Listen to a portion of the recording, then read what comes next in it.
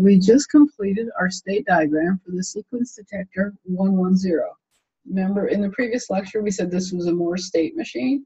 The Morse state machine is characterized by showing the outputs in each of the states, right? We determine what the output is, z equals 0 in each of the present states. We only said z is equal to 1. We've detected the full sequence 1, 1, 0, the input sequence, so z becomes 1.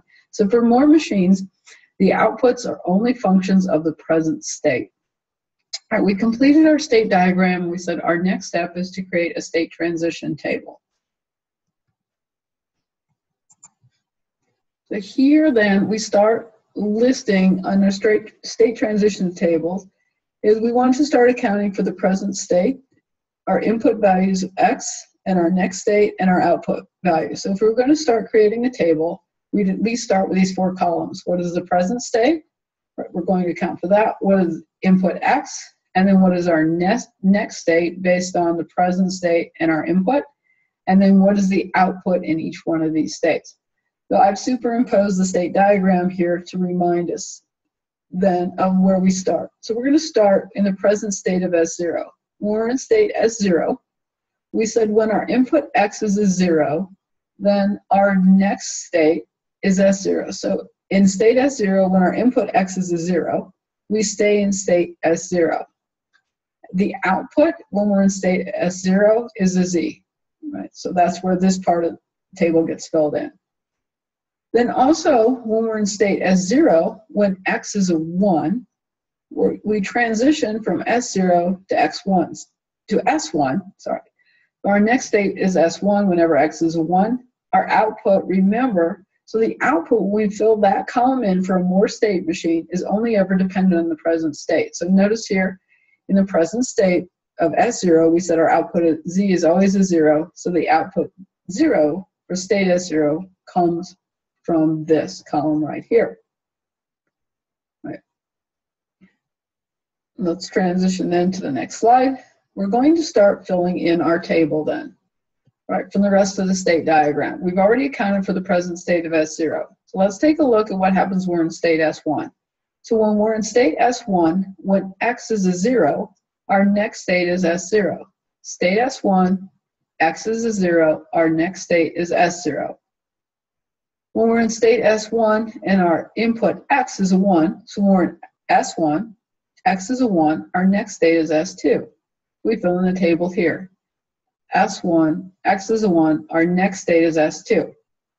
The output z, that information comes from right here. When we're in state S1, no matter what our inputs are, as long as we're in state S1, our output z will always be a 0. So notice here for present state of S1, z is a 0, z is a 0. Right. Now when we're in state S2, so the present state is S2. When our input x is a 0, we transition to S3. So this line of the table gets filled in. S2, input x is a 0, next state is S3. Our output then is a 0, right? Whenever we're in state, present state of S2, no matter what x is, our output will always be a 0. So no matter what the input, our output is always a 0 because the output in a Morse state machine is only dependent on the present state. Finally, when we're in state S2 and our input x is a 1, so when we're in state S2, our input x is a 1, we're going to stay in state S2, right? Which is why we fill this in here. Finally now, when our present state is S3, so when our present state is S3, when our input x is a 0, so when x is a 0, our next state is S0. When we're in state S3 and our input x is a 1, state S3, input x is a 1, our next state is S1. Notice then whenever we're in state S3, our output z will always be a 1. This is the only place, right, in our state diagram where the output z is a 1 when we're in state S3. Right, so what I'd suggest is you're following along with this, go ahead and start completing your own state table. Stop the video at this point, fill in the present states, fill in all the values of x, and then see if you can complete then the next state and the outputs on your own. Write this down and keep following along and creating this with us. you're in my digital logic lecture class, you'll have homework similar to this. So this is a good practice problem for you to go back and see if you can recreate this. So follow along, create it as the video does. Stop the video, fill in your state transition table. Right. Okay, so after we've done this, what is our next step? We want to take these present states and make binary representations of them. So we're going to expand our table. We use flip-flops to implement state machines. We're going to see that each flip-flop is going to store 1 bit of each state. Right? So we now need to determine how many flip-flops are needed. The number is determined by the number of states. We have 4 states. So 2 bits are needed to represent 4 unique states. Right? So 2 bits are needed, meaning we're going to need 2 flip-flops. And we're going to then take the names of S0, S1, S2, and create binary representations for them. So state S0 will be represented by the binary combination 0, 0. S1 will be represented by the binary 0, 1. S2, 1, 0. S3, 1, 1. Remember, as I said before, a flip-flop can store 1 bit. So we need 2 flip-flops to represent each of the 4 unique states, right? We need 1 flip-flop to represent this bit of the state, and we need another flip-flop to represent the second bit of the state. So 2 flip-flops for our states. So we're now going to start changing the table. Right. In this case, then, I took the column state name, because I need 2 flip-flops. Our outputs of our flip-flops are Q, but I'm going to call the output of one Q1, the output of another one Q0. And we've got our input X. So our input to our finite state machine consists of X, and it consists of the states, and the states are going to be represented by 2 bits. Right here that we'll call Q1 in the present state, Q0 in the present state. Right. So I've got S0, right, is represented as 0, 0. S0 is represented as 0, 0 here. S1 is represented as 0, 1. S1 is represented as 0, 1. S2, 1, 0. S3, 1, 1. And notice now, in my inputs, I have 3 input variables, Q1, Q0, and X. They can each have 2 states. 2 cubed is 8. Here are my 8 unique binary combinations in my input. Right? This is my state transition, my state table, and these are my inputs. Very similar to a truth table. I do the same thing then with my outputs. I take my state names and I convert them from their English names to their binary representations. So state S0 is a 0, 0. Right? And our next state we represent with Q1 plus. Plus means next. So present we just call Q1. Q1 in the next state is Q1 plus. Q0 in the next state is Q0 plus. And our output Z. So this circuit then will have output of Z, and each one of the flip-flops has an output, right? The next state output. So we just take, then, we go ahead and fill this in. S1 is 0, 1. S0 is 0, 0. S2, 1, 0, and so forth to create this table. So you should try, like I said, follow along and do this right now. All right. As a matter of fact, if I bring up, let's see, a blank spreadsheet here, we maximize this. Let's go ahead and fill this in. So we said then our representation of S0, right? Q1 and Q2 represent our states. So I need a 0 and a 0 to represent state S0, right? A 0 and a 0. For state S1, I need a 0 and a 1.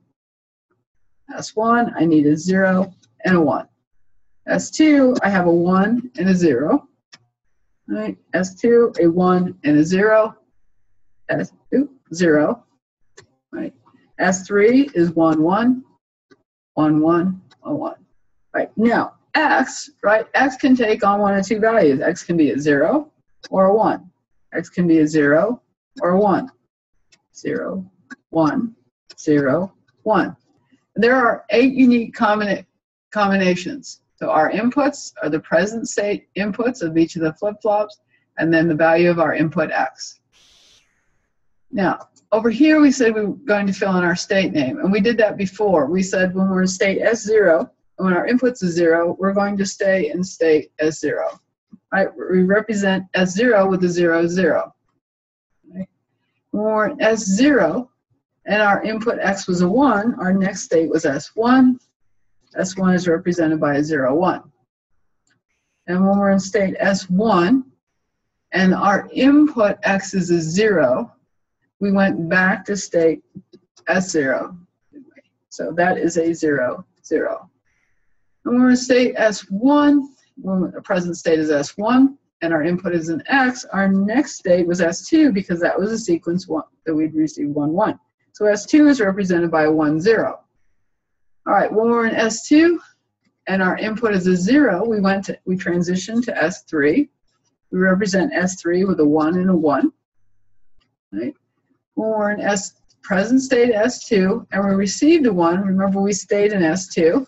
So S2 is represented with a 1, 0. When we're in S3 and our input was a 0, we transitioned back to S0. And S0 is represented by a 0, 0. And when we're in S3 present state and our input was a 1, we transitioned to S1. S1 is represented with a 0, 1. That's how we fill in that part so far. Now, ignore these couple columns right now. I'll just hide them for right now. Let's make this look like the other. So we said then our output Z is dependent on our present state. Our present state is 0, right? Our output Z is a 0 in every state except for S3. When we're in a state of S3, our output Z is a 1. And this matches then what we had here. This is how this was filled in.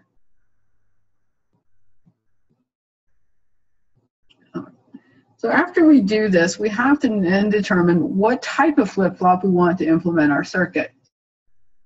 Right? And we have to determine the state equations based on that. So we could then use D flip-flops, we could use JK flip-flops, we could use T flip-flops to implement this circuit. And in all of our examples, we will work through how to use each one of these different types of flip-flops to implement our circuit. We'll need to add columns to the state table for the D, JK, and T flip-flop inputs. We'll also need a method to determine these inputs. That method will be based on the characteristic flip-flop equations, right? We'll create excitation tables, and those excitation tables will tell us the correct inputs actually for D, JK, and T, right? And so the excitation table will be the minimum inputs that we need to generate the next state, right? When the current state is known. That's the way we'll develop that. Right, so in the next lecture then, I will cover how we develop this excitation table of the D flip-flop.